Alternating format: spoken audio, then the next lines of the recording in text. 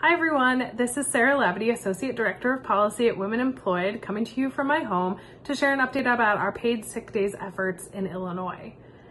Paid sick days have always been critical in ensuring the safety and health of our communities, which is why Women Employed has been working on this issue for more than a decade and why more than 70 organizations have joined our Illinois Paid Sick Days Coalition. During the COVID-19 pandemic, paid sick days have become more important than ever as workers are forced to choose between keeping their jobs or keeping themselves, their coworkers, their customers, their families, and their communities safe. It's a choice no worker should have to make, yet 1.5 million Illinois workers still have no right to a single paid sick day, including many workers we now know are essential. This has to change.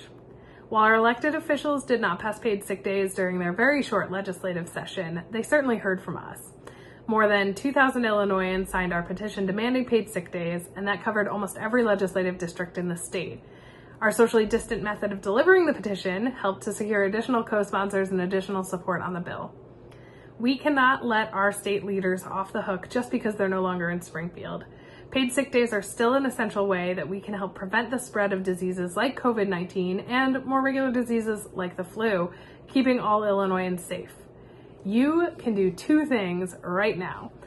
Sign our petition to let our state leaders know where you stand on paid sick days. And if you've signed it already, you can pass it along to friends, families, and coworkers.